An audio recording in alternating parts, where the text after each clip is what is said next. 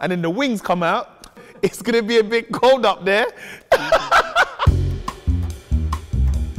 94% of Brits wish their lives were simpler. Even dating apps now feel complicated. So, whether you're on or you're off the apps, I've got global leading dating expert, author Jacob Lucas here with 3 key tips to make dating a whole lot simpler.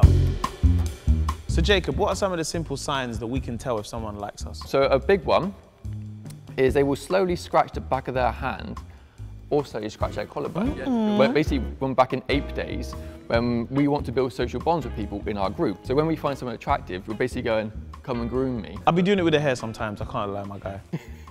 I'll be like, is it? Crazy on the streets, you know.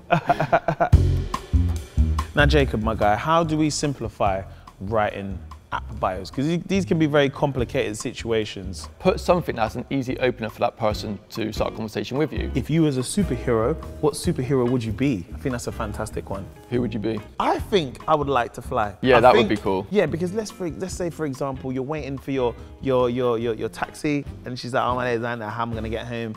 There's this surge charge, and I'm like, you know what? I was gonna tell you this earlier, but man can fly still. She's like, no, you can't fly. All right, boom. And then the wings come out. He's like, hey, listen, hold on. It's gonna be a bit cold up there.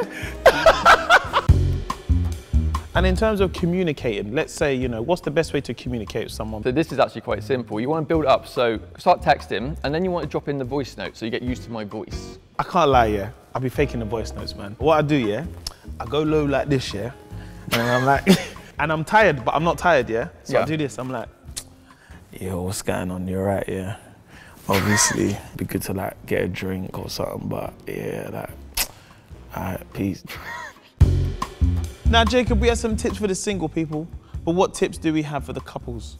So when you're in a relationship, you need to know what is a pointless argument, and you need to know what to actually invest your time in. Arguing about what is on TV should not be one of them. Because sharing is caring. And with Skystream, you know it's so simple that you can watch your favorite programs back to back. But we all know the fundamental rule, don't we? If I'm crunching my crisps and I'm having a good time, please let me just crunch my crisps, yeah? This is just a personal one. You know who you are.